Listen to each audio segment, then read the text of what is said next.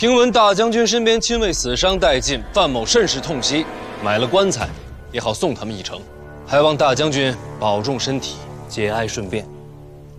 都退下。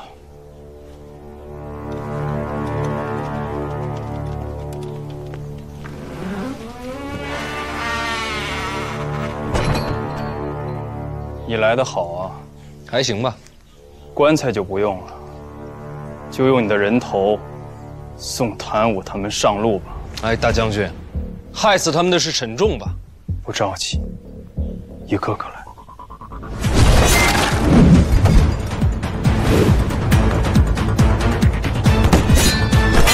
我不是来打架的，让我杀了就好。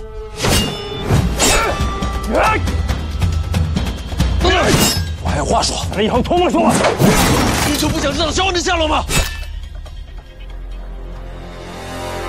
你们提前准备了肖恩的替身，让他换了衣服藏在死人堆里，这些都被我撞见了。我一路跟了下去，你就不想知道后来发生了什么？我义父何在？死了。是沈仲杀的。什么？沈仲早有提防，让何道人跟郎桃暗中结杀，郎桃出刀，断了萧老前辈的心脉。这一切背后的主使就是沈仲啊！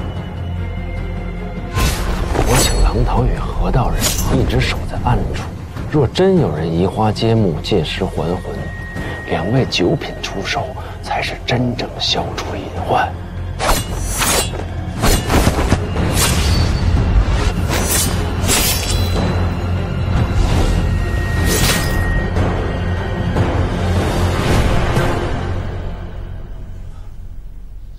是我陪萧老前辈走完了最后一场，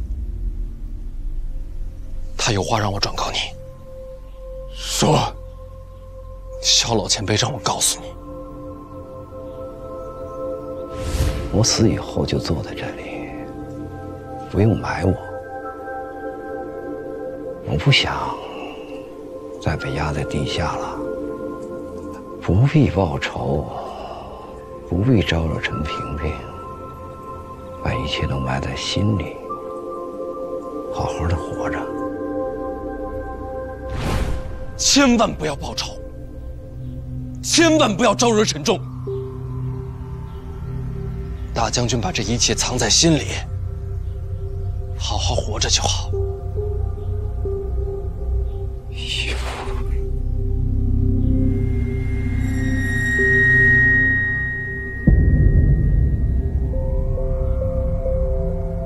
杀父之仇，不共戴天，我怎能不报？可是大将军拿什么？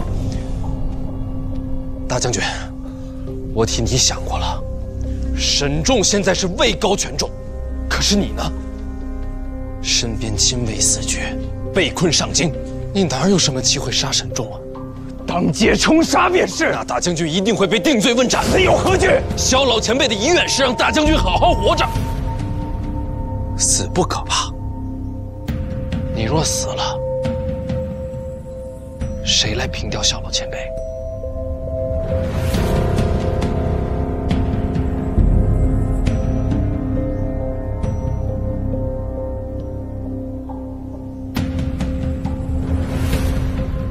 现在整个上京城里，能帮你杀沈仲的，就只有我了。姑娘，你放心，一会儿我给你送家里去。掌柜的，买油。哟，客官，你买什么油啊？半斤棕油。好嘞。有糊吗？有，3文1个。有香油吗？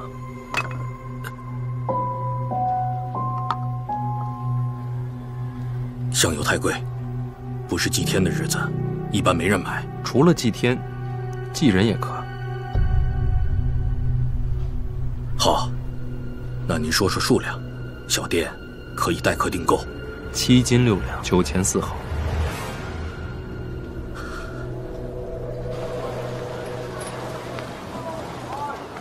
哎，老板，你今儿个怎么关门这么早？对不起，明天再来吧。可我这，哎，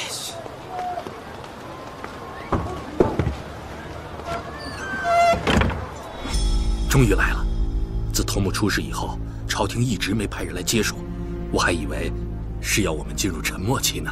严冰云已经救出来了。哦，那就好。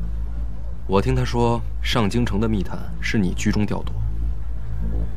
有什么密令吗？我已经说服上山虎投靠北齐太后。你们接下来要做的，就是把我跟沈仲今日在皇宫的对话当作闲谈，在大街小巷传开。哦，这不难，等一会儿我就通知出去。他跟你们一块请示。可是大人，上京密探的身份都是绝密的。在上京城多久了？10多年。想家吗？怎么不想？这件事结束之后，你可以回家了。他会接替你，掌控上京城帝王。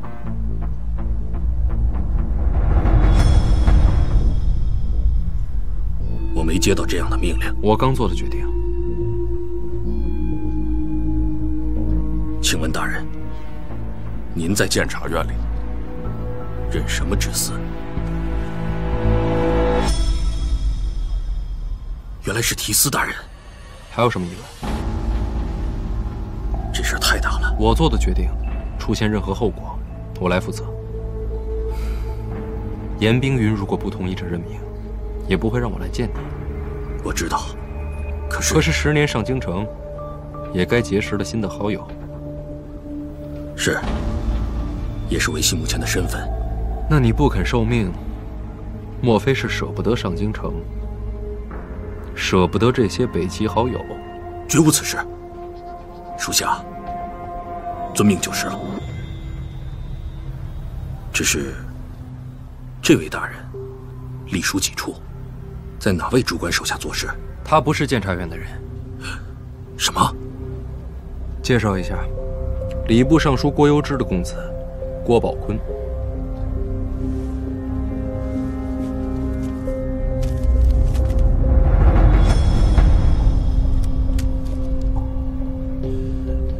可是大人，上京密探一直是监察院布置的。他是我直属麾下，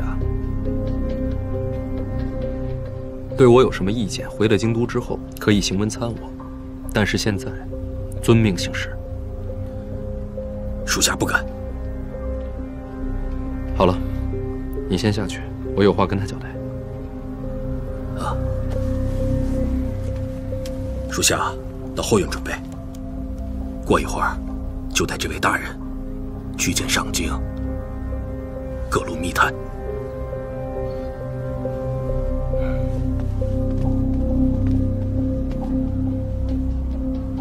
你想好了？从今以后，孤身一人留在他国王土，生死一线。你答应过要救我爹，我会救得出来。你为什么选我？上京城谍网事关重大，掌管的必须是我的人。我可不是你的属下。除了我，还有谁会救你爹？还有谁能救你爹？你只有我一个选择。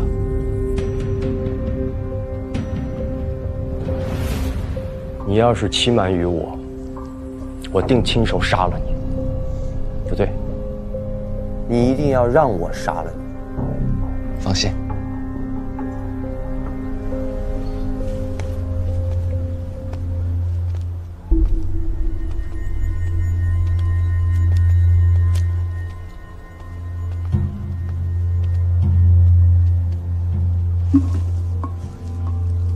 还有啊，沈仲认识我，他会是个隐患。你放心，你就是专门做给沈仲看的挡箭牌。你只要负责行商贿赂就好，真正的安探事宜还有别人负责。哦，谁啊？要是有人来查商铺呢？走私呢是跟北齐上层的交易，利益链一旦铺开，得利者众多。出了什么事儿，这些人自然会帮你铲平。真是闻所未闻。以性命做大贪，隐藏自己既危险，效率又低，是时候改变观点了。从此以后，银钱开路，让敌人来保护我们。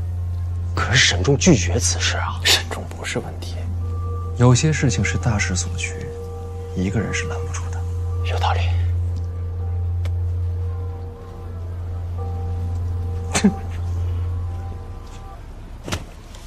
你不要得意的笑啊！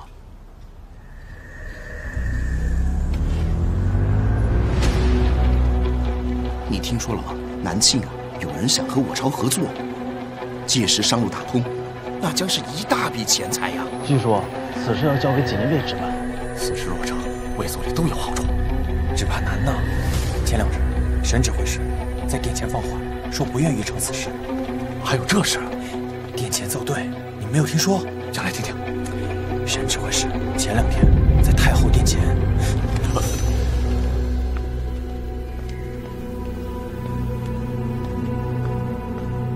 大人，您和范闲在太后座前说的那些话，如今正在四处散播。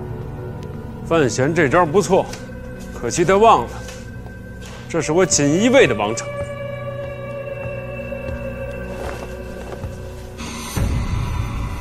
传令各个千户，全力封堵流言，密查不怠。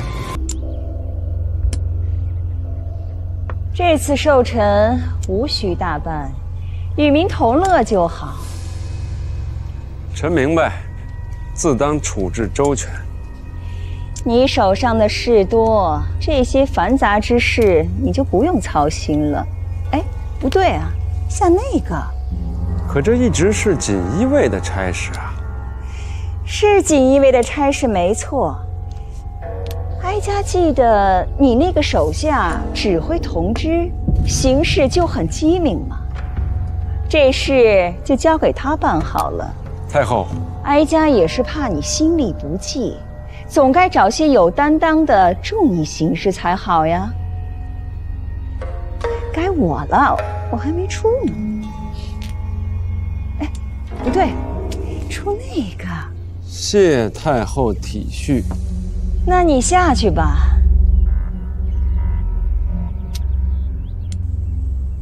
我赢了。太好了，再来一局。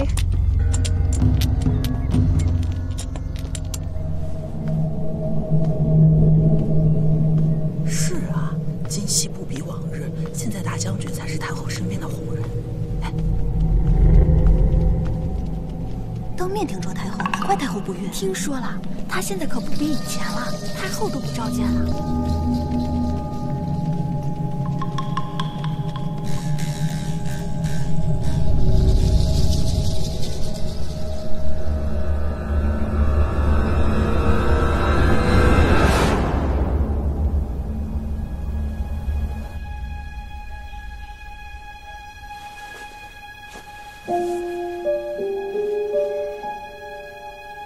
大人，裁缝把您官袍的尺寸已经改好了，之前太后御赐的蟒纹也已经纹上去了。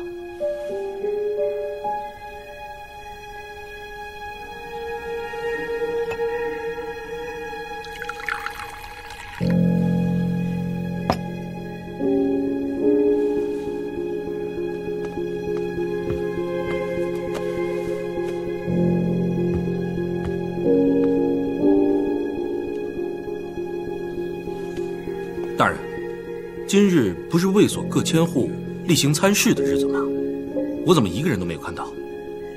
莫非属下记错日子了2个同知，2个千事各有要事，那些千户都赶着各自领训去了。那也应该通知大人一声啊。清闲些也好。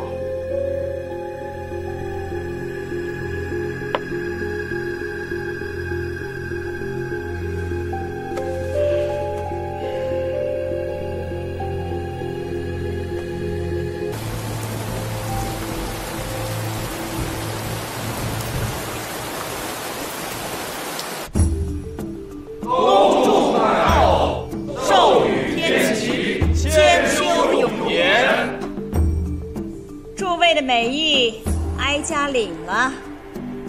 请。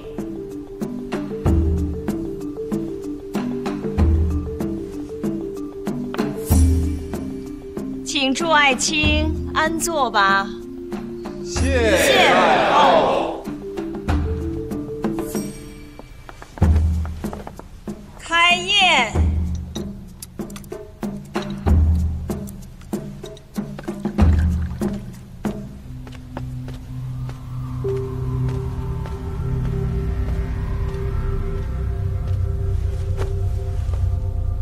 太后，陛下，草民郎桃想与南庆上邦范大人以武祝寿，也算为这寿宴添份热闹。范公子，可愿一同啊？回陛下，外臣甘拜下风，情愿认输。这比斗却是不必了。既是如此，也便不用比了。范大人，你这是承认南庆羸弱，武者衰败了吗？我自个儿认输，与庆国无关。使团门前，不是连胜不败吗？晋上京时不是插旗入宫吗？怎么今天我来，却不敢动手了呢？莫非你们南庆武者都是这么欺软怕硬啊？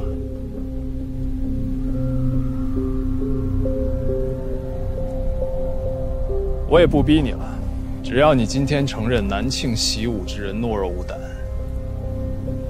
不战也罢。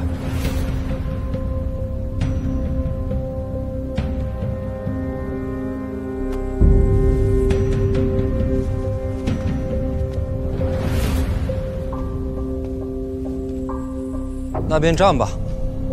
我有话要说。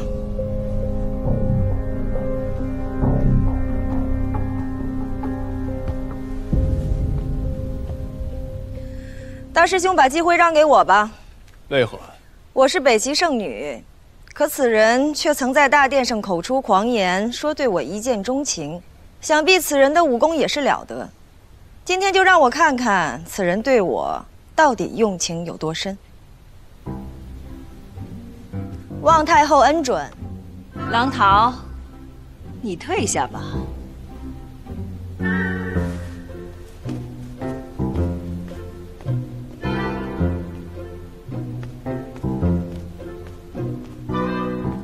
来不来？来，为什么不来？选什么兵器？剑吧。大人曾力战九品，又是天降诗神，海棠是北齐圣女，最年轻的九品上。最年轻一代里边的2个最负盛名的人，终于要决一胜负了。王兄，你怎么一点都不兴奋呢？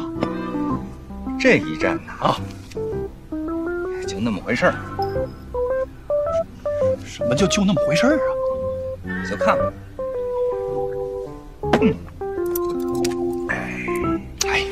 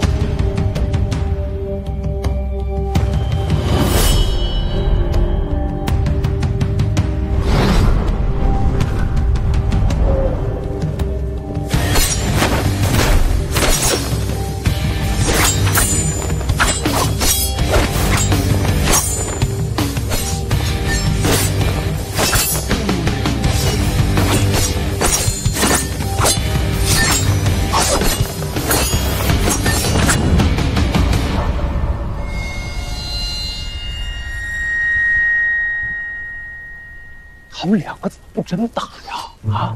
你想啊，来，这朵朵姑娘啊，跟咱家大人那是什么关系？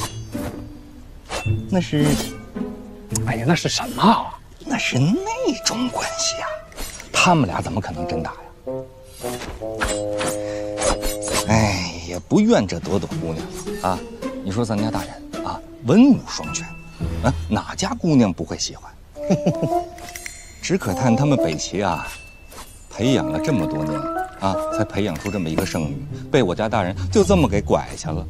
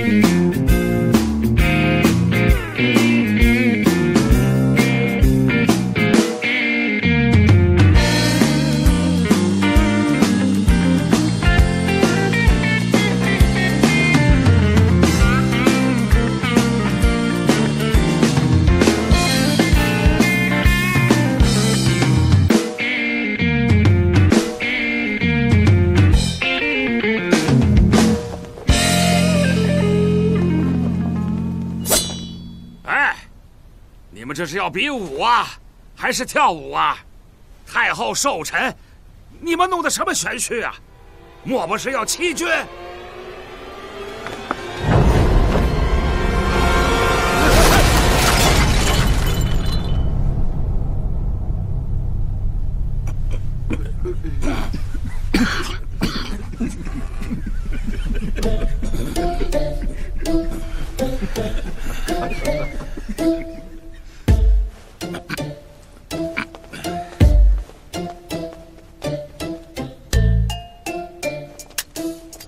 北齐圣女武功精妙，在下佩服。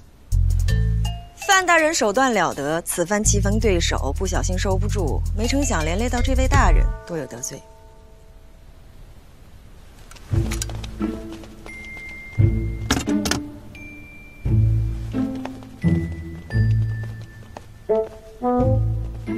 回太后，我二人战成平手了。好，好，好，吉庆日子。不分胜负，那是最好的。刚才打的真是漂亮啊，喜庆，哀家瞧着就很欢喜。回去见着郡主啊，一定要说这一战打的是满脸是血，互不相让。为什么？我怕咱家大人啊过不了家里这一关。谢太后盛赞。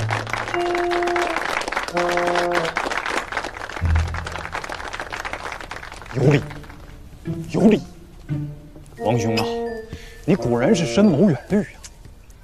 高某佩服。跟王兄在一起这些时日，高某真是学习到不少。哎，王兄，高某都觉得自己这些时日变聪明了。哎，但也要留一些分寸啊，不然啊，不能显得比大人还聪明。这个我懂啊，王兄，我们二人一起克制。范闲，我听闻你回南庆后就要执掌内库财权了，这之后就有锦衣卫带我大齐与你方商铺往来交接吧。外臣明白了。等一下。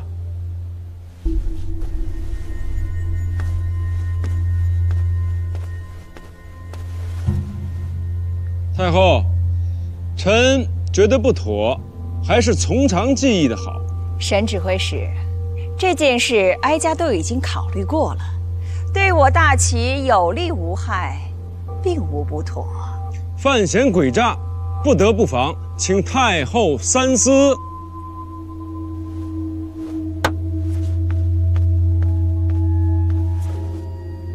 启禀太后，臣有一事，本来想忍忍，待到太后寿诞之后再议。谁料沈仲他狼顾狂狷，臣实在是忍无可忍。哦，那你且说来听听啊。锦衣卫镇抚司指挥使沈仲涉嫌勾结监察院出卖军情，此等贼子其心可诛，望太后明察。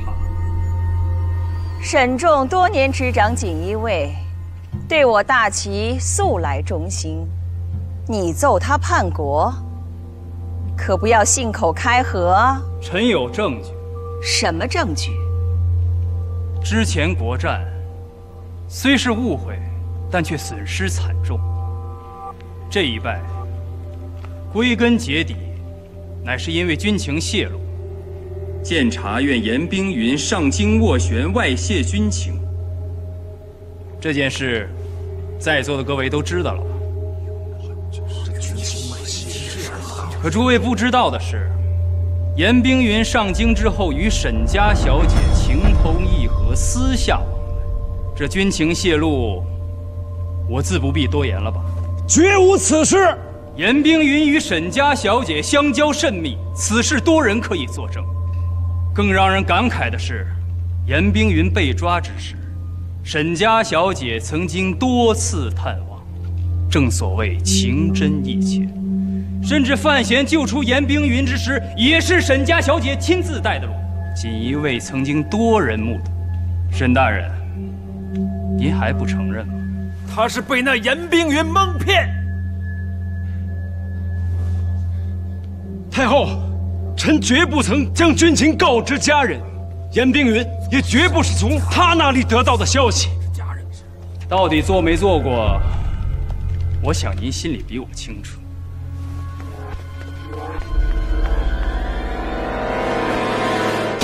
太后，臣对大齐的忠心，天地可见啊！边境屡次战败，军情部署，沈大人都了如指掌。沈大人，您与令妹的嫌疑，着实是大了些。太后，臣虽不才，但还知道自己是大齐的子民，绝不会行此悖逆之事啊！沈仲的忠心，哀家是知道的。沈大人或许忠心，可他的妹妹就……臣请奏，将沈家小姐投入天牢，严刑拷问，追查真相。太后，臣的胞妹虽然是被情所误，但绝不会叛国啊！请太后明鉴。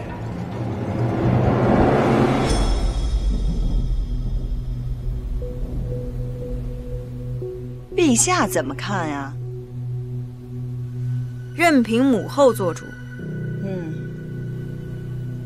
沈指挥使素来忠勇，为我大齐建功良多，这般折辱功臣，实在是不妥。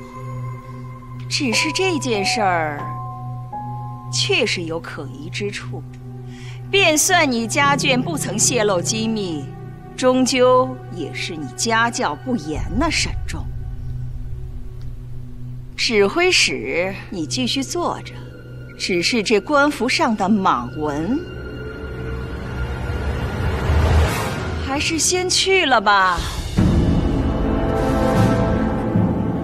太后懿旨，都愣着作甚！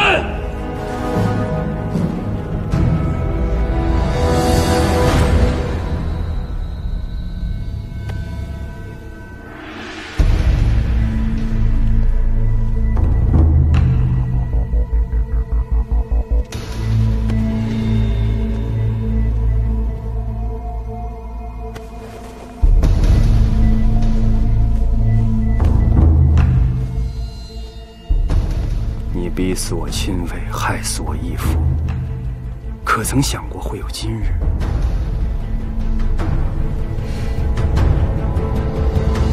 范闲，外臣在。内库与锦衣卫的商贸往来，就这般定了。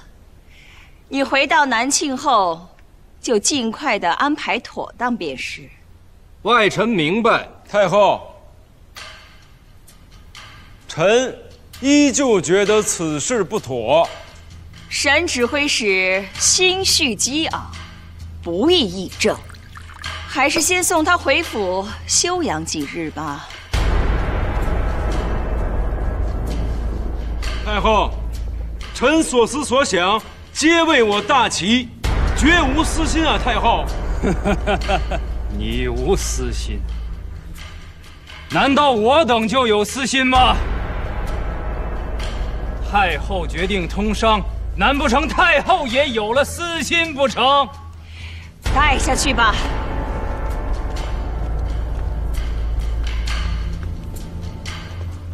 贼子误国，太后三思！贼子误国，太后三思！贼子误国，太后三思！贼子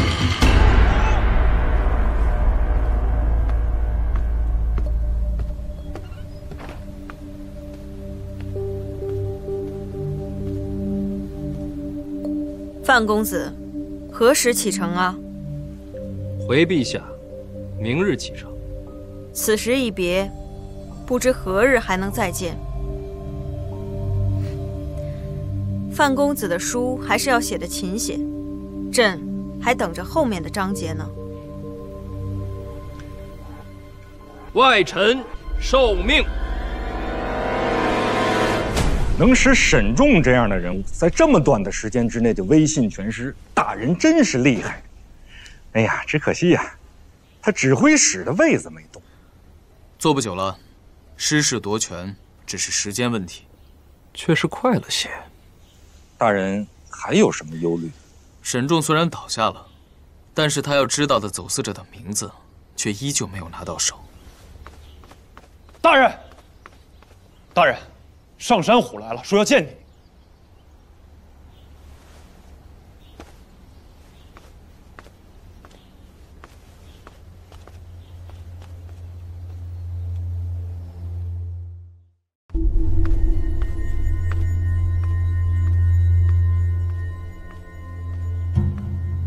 我义父遗体何在？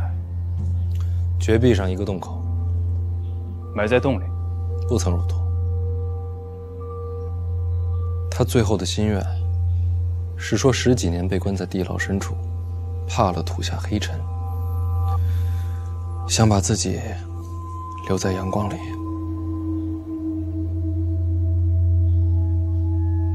把详细的地方告诉我。给你写好了。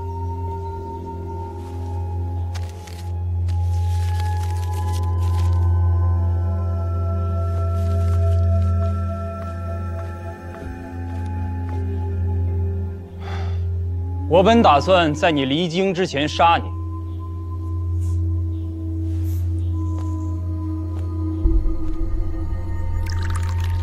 我明天就走，你得抓紧了。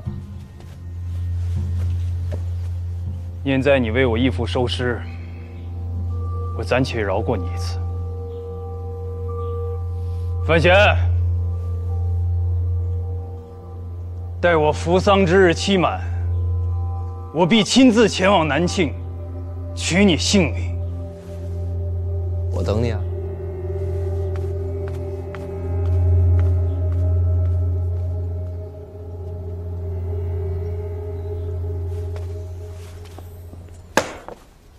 高达，大人，你去约一下海棠朵朵，让她来使团。干什么？大人，使团人多眼杂，容易让郡主知道，大人慎重。快去！少跟王启年混一块儿。你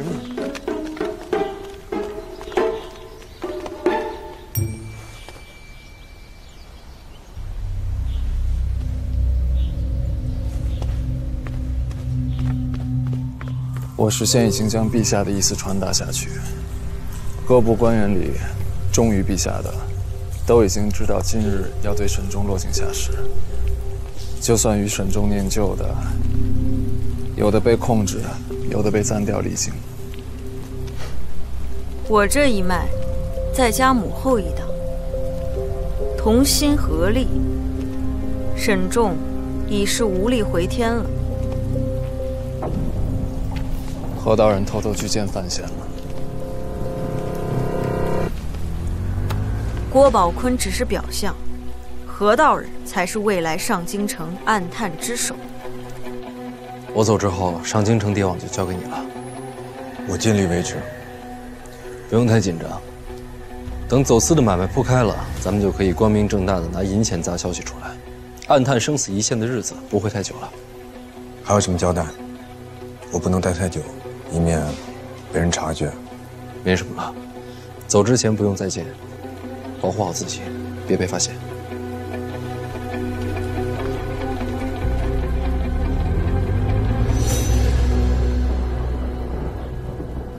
既然陛下早就知道何道人是南清暗探，为什么还把他留着？抓了一个何道人，我们又有什么好处？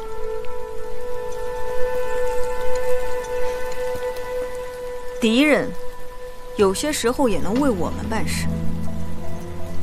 你看如今局面，沈仲已断绝前程，又不用我们费力争斗，何乐而不为呢？可是现在何道人斗败沈仲，已经没有什么用处了。不急，留下何道人，南庆人就能知道我们选择后的消息。陛下是想利用何道人行反间之策，可是太后那边又多了一个上山虎。母后是不会再让上山虎回到军中的。从此之后，这只老虎已经废了。只怕范闲未来会是我朝大敌。范闲的敌人不会是我们。你要记住，最大的敌人永远是自己人。南庆的那些皇子，没有一个省油的灯。范闲将来的路还会很漫长。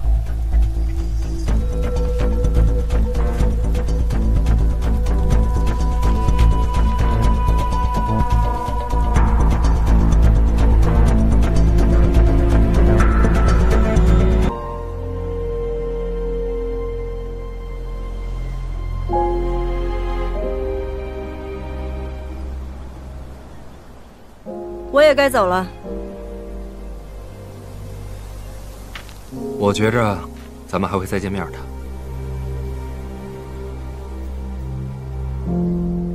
黎黎也来了。在哪儿？别找了，他在能看见你的地方。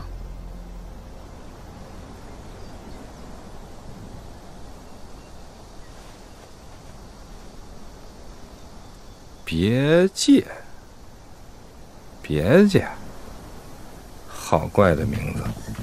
快走，快走啊！杨公子，杨公子，你们快走吧！我哥他要杀了你们，再不走就来不及了！快走啊！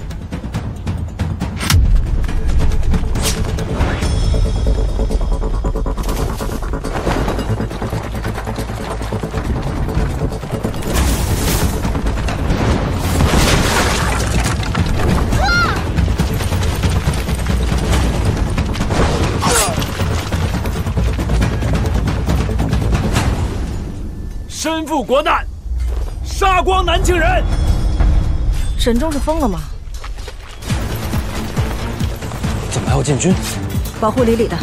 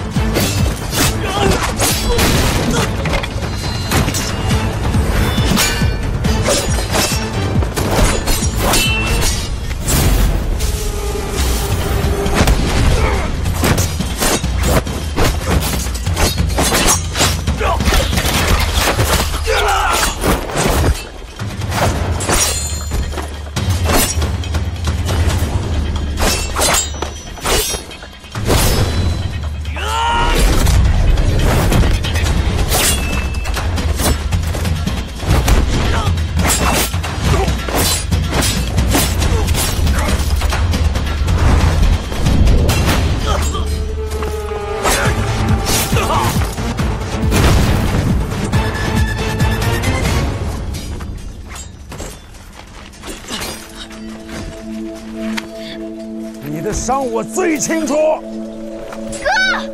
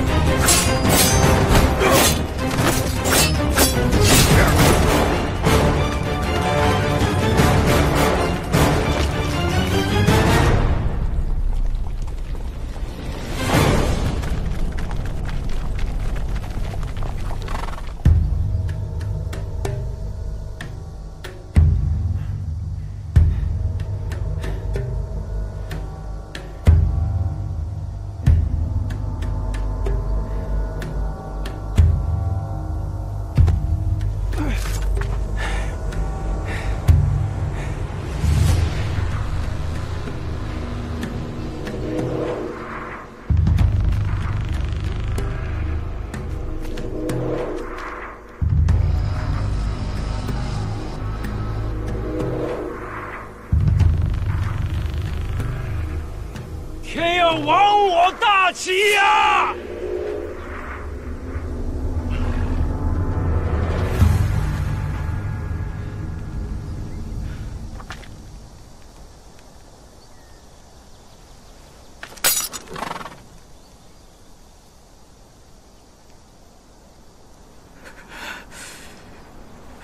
范闲，都别动！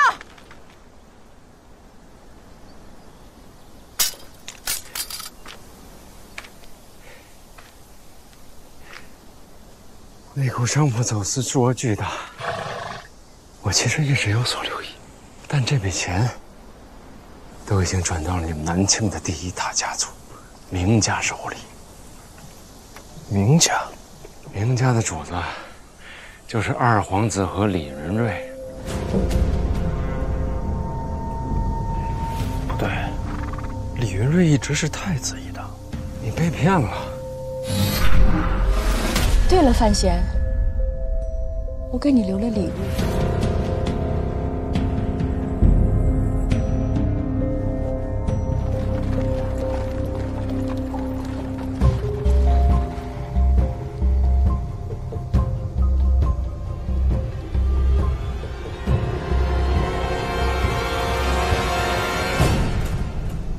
为什么突然告诉我这些？消息给你，换我妹妹一命。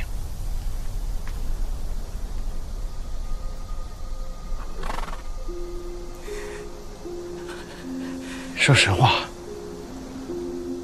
我真的想杀了你和严冰月。我知道成功的几率可能不大。禁军来的时候，我做出了决定。刚才捅向我妹妹那刀，没有收住，但是并没有伤中要害。我这一刀下去，他才能活。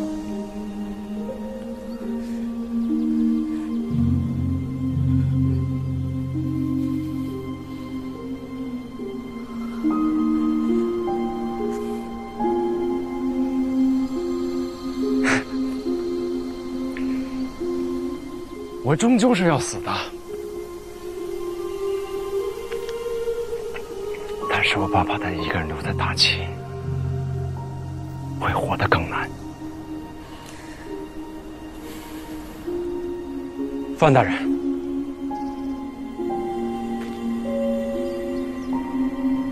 把我妹妹带去秦国吧。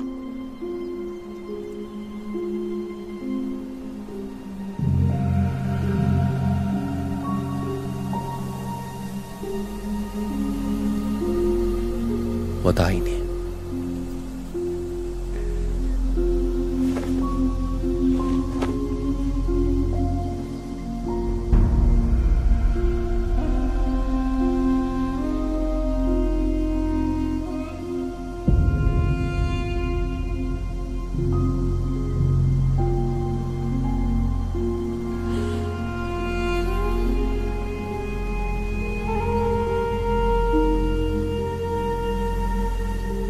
沈大人可以跟我们一起走。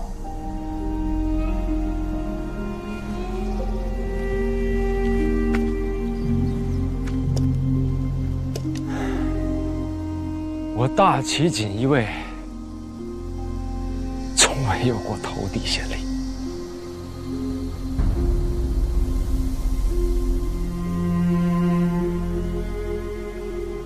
把他带下去，交由陛下定夺。走走。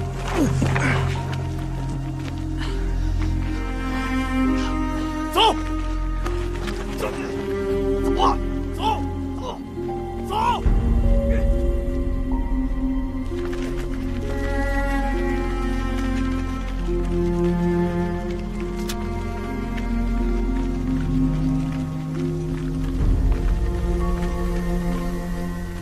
要不是李李，你们的人至少得死一大半啊！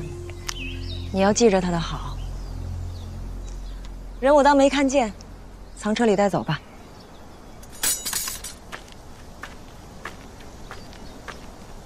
哎，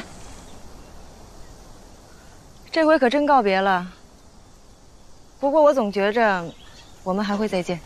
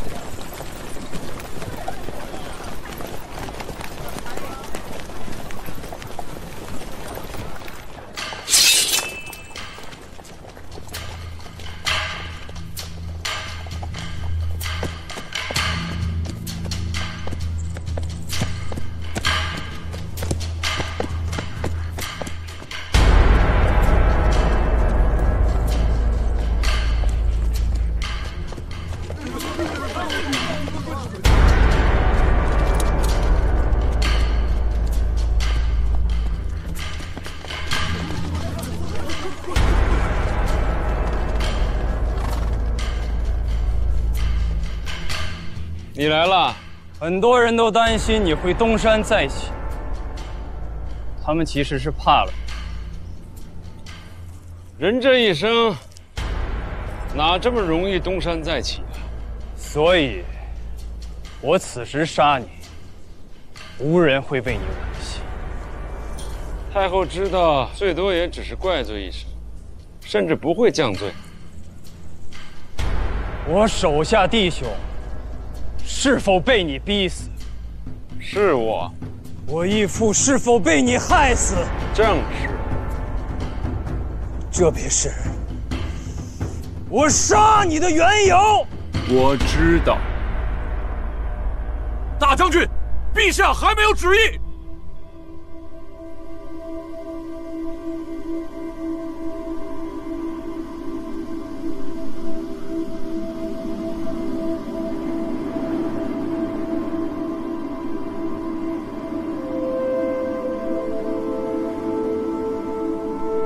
下雪了。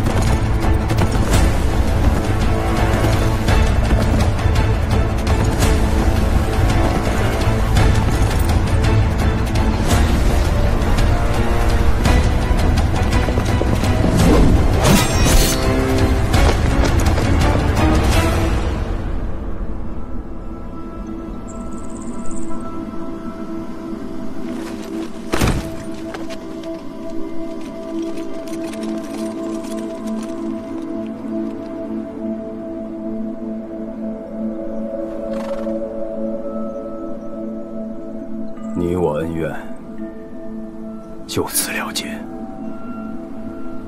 驾！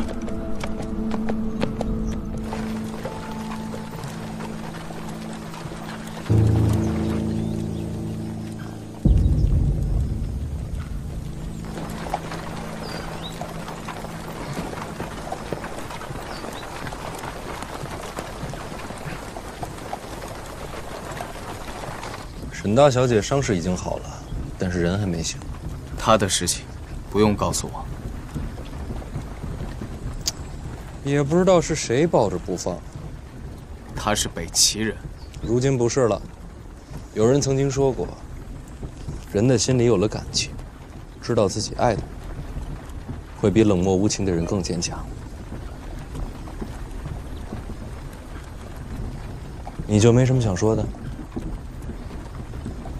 你既然已经知道是二皇子设计害你，你有什么打算？回去问问他，为什么要动我？你这一问就没有回头路了。他要杀我，我还能假装不知道吗？与皇子斗，你有胜算吗？我不考虑胜算。那考虑什么？有人要害我，我就还手，这样我才能活得快活。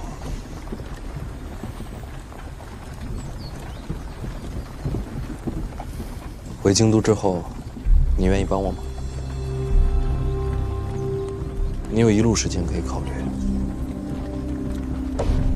不管是帮我，还是投靠二皇子，无论如何，既然知道真相，总要有个决定。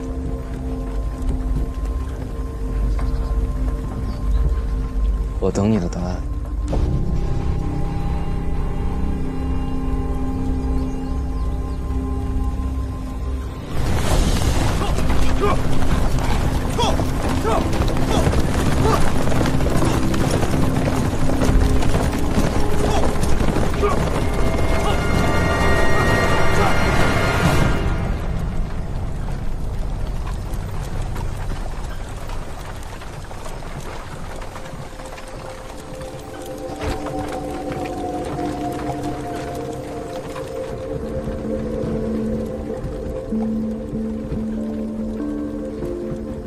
我从来没有喜欢过你。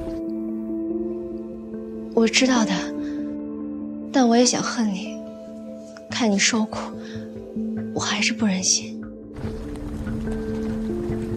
我对你从未动情。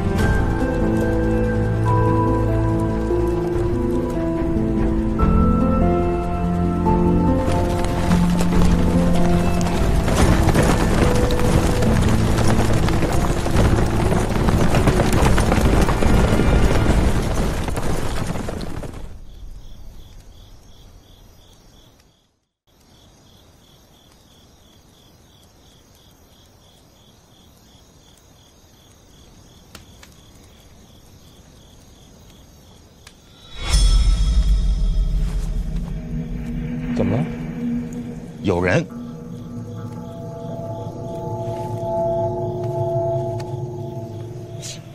哪有人？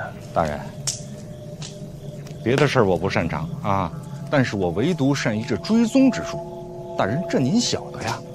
我断定，这外边有人看着咱们。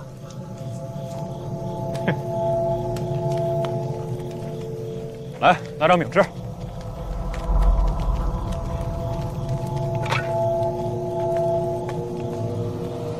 大人，饼来了。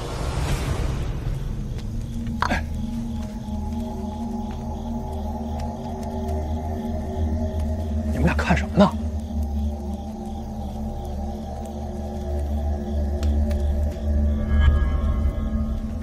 谁？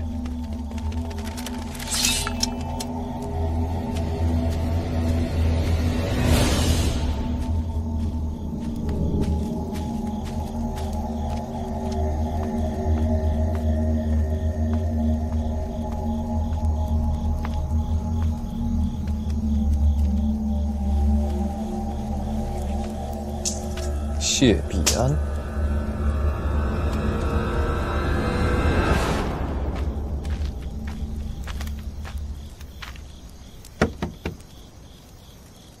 严公子，何事？小范大人请您过去一趟。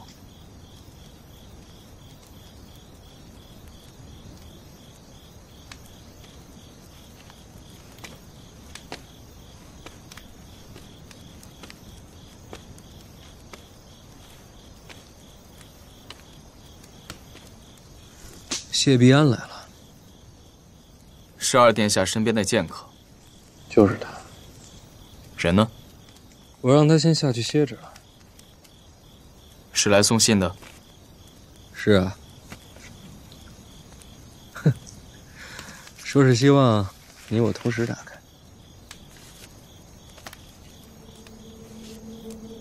给你的。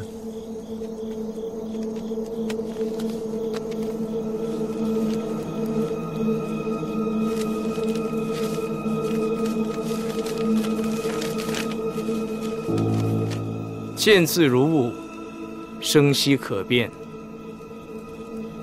京城一别，很是想念。自家知自家事。我这人呢，性子有些懒散，最不喜拖泥带水，所以就开门见山吧。范闲，你应该已经知道我在上京城做的事儿了。怎么说呢？这世上，做儿子最难就是在皇家。别家儿孙也争，但输了，最多就是丢前程、丢家产、丢脸面。我输了，丢的是命。所以这些年所做之事，皆为求生，希望你能理解。你也该猜到了，跟你斗的那一位，其实站在我这边。我承认，你遇到的事情都是我做的。看在我也不容易的份上，请你原谅。不过我真诚地说，对你，我是极为看重的。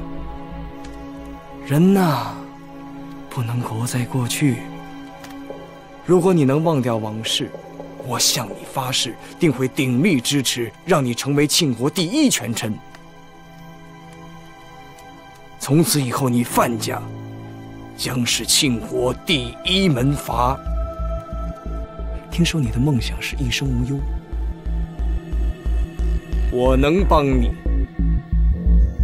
此中承诺，绝无虚言。我让谢必安给你带了礼物，希望你可以感受到我的全权诚意，并助我一臂之力。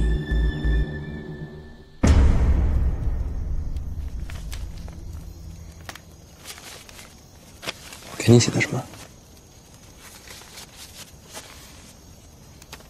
先说你的。高官厚禄，大好前程。总之是希望我不计前嫌。该说的都说了，但是没有一样说实的，连个人名都没留下，都没法当做证据，还是挺鬼的。一生无忧。是啊。我这个人呢，没什么大理想，我就想过得富足惬意，不求上进，只求平安。那你应该答应他呀。我也想啊，但是死去的人在拉着我的衣角，我想让他们安静，想让他们放手。你不愿意求和？人做了事儿，都应该有结果。做对了，有糖吃；做错了，就应该受罚。如果一件事过去了就可以不提了，那我心里不平。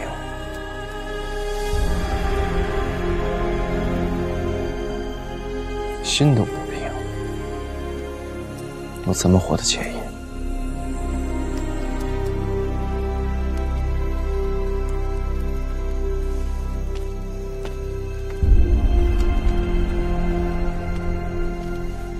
你呢？他给你写了什么？他要我明白一件事情：如果他的事情被揭穿，他一定会奋力反抗。到时候，庆国必经风波。所以呢？监察院所做的一切，就是为了保证庆国不动荡，这也是我活着的职责。为了不再动荡，就可以让腐败继续。我要再想想。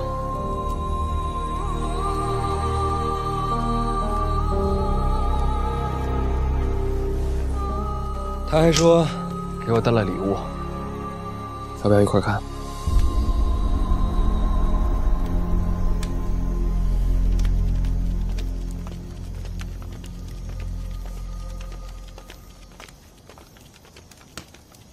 大人。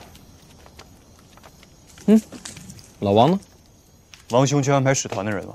他说这里的事情不方便让太多人知道。王几年办事还是仔细的。是。严公子大难脱险，可喜可贺。我有话要问你。严公子请讲。二殿下是什么时候知道使团在上京的所作所为？相隔千里，讯息不通，殿下并不知道使团在上京城做了什么。那他为什么派你送这样的信来？因为殿下相信小范大人。从您离京的那一天，殿下就说，上京的事，您一定能查出真相。你帮我回去转告他，我相信他的诚意。不过我气量小，不原谅。殿下说，请你先收下他的礼物。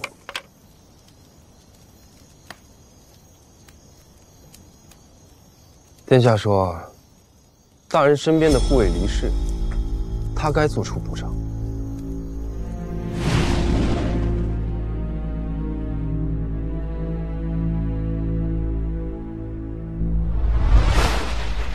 那孩子会得到最好的老师，会有最好的前程。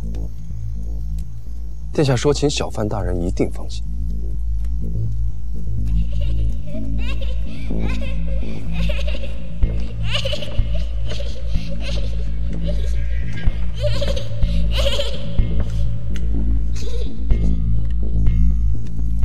还有，这盒子不止一层。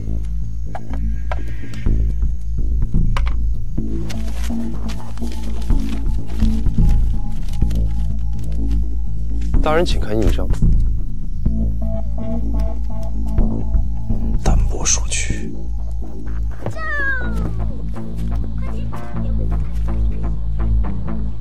我跟你哥哥是至交，自然要多照顾你一些。您的意思是，还有比开书局更挣钱的买卖？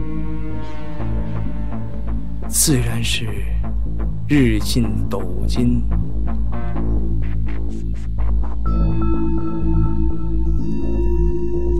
殿下说范家二公子纯直可爱，很是讨人喜欢。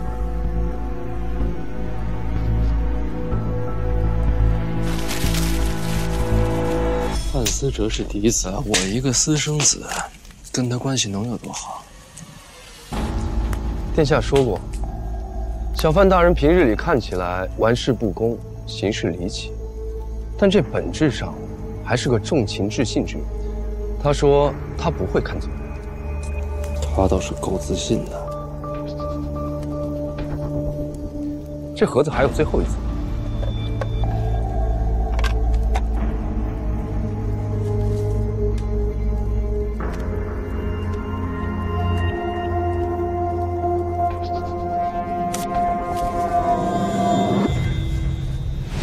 平时就在观察您的手，尺寸都在心里量好了。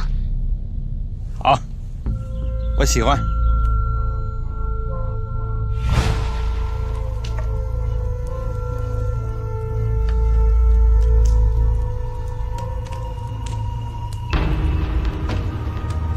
你们怎么可能抓得住老师？费老用途精深，抓当然是抓不住。不过人嘛，总有弱点。是吗？我倒是不知道老师有什么弱点。回小范大人的话，费老的弱点就是您啊。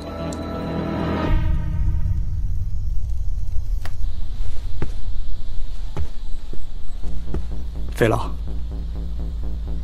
送过去了。是，我让谢必安带着您的手套赶过去了，希望范闲看到手套能够相信我的诚意。他有什么麻烦，应该我亲自去吧。费老，您是监察院的3处头目，那么多人盯着，您要就这么离京，陛下那边交代不过去。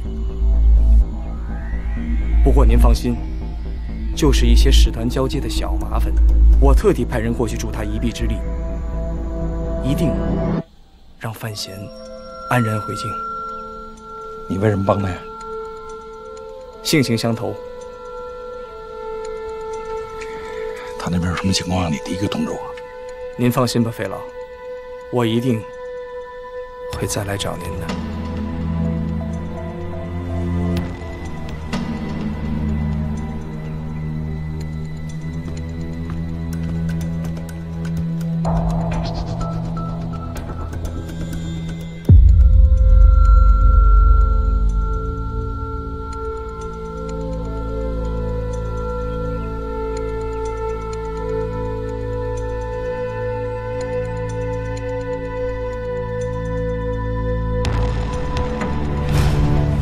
这算威胁吗？殿下视范闲如挚友，自然是要照顾他身边的人。那我要是一意孤行呢？殿下在上京城行事，也弄了不少银子，倒也养了一些兵马，这些人明日就到，保护使团一路归京。你觉得多少人能杀得了我？殿下也想问一下小范大人，多少条性命会让一个人悔不当初？我明日再来，希望小范大人给二殿下一个明确的答复。若是投靠，我便保护使团一路南下；否则，我取你性命。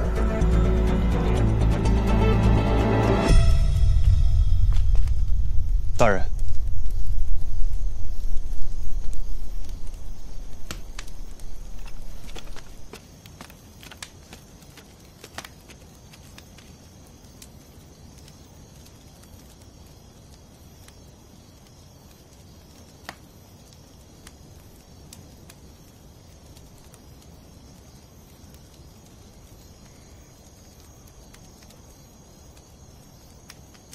有时候退后一步，就能挽救他们的性命，还有远大前程。你觉得你现在还有资格选吗？我想试试。你呢？你有没有做出自己的决定？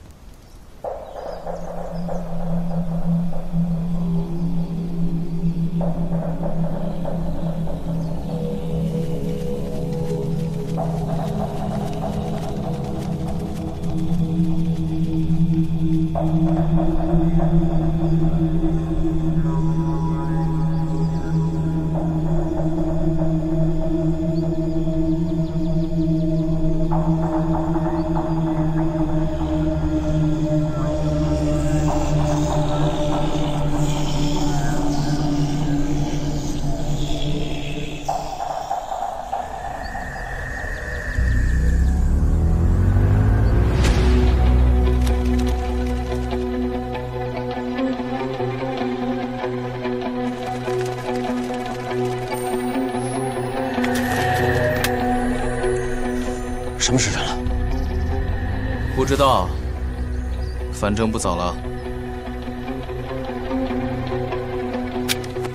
高达，整理队伍，准备上路。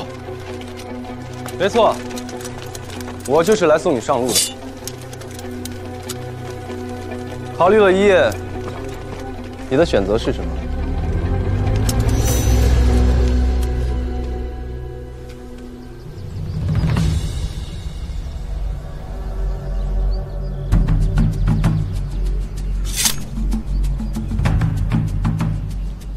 范思哲是范府的嫡子，他若是死了，我家老头不会善罢甘休。费老是监察院3处主办，他若是死了，监察院不会善罢甘休。这2个人，他不敢杀。所以你的选择到底是什么？不是我选什么，现在是该你选。要么就在这儿杀光使团，回去之后，所有人都是叛国之罪，祸及家小，永世不得翻身。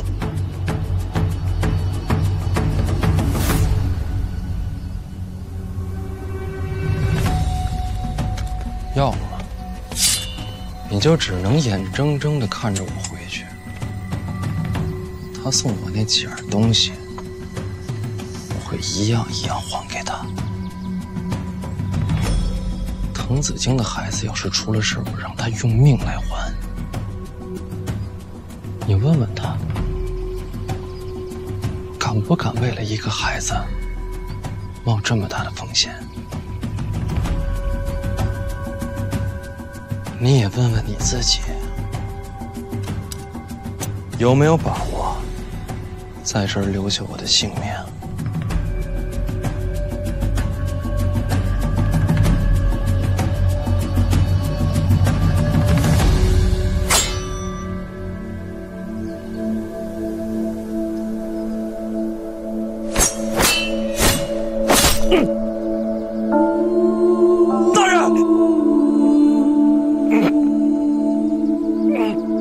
这就是我的决定。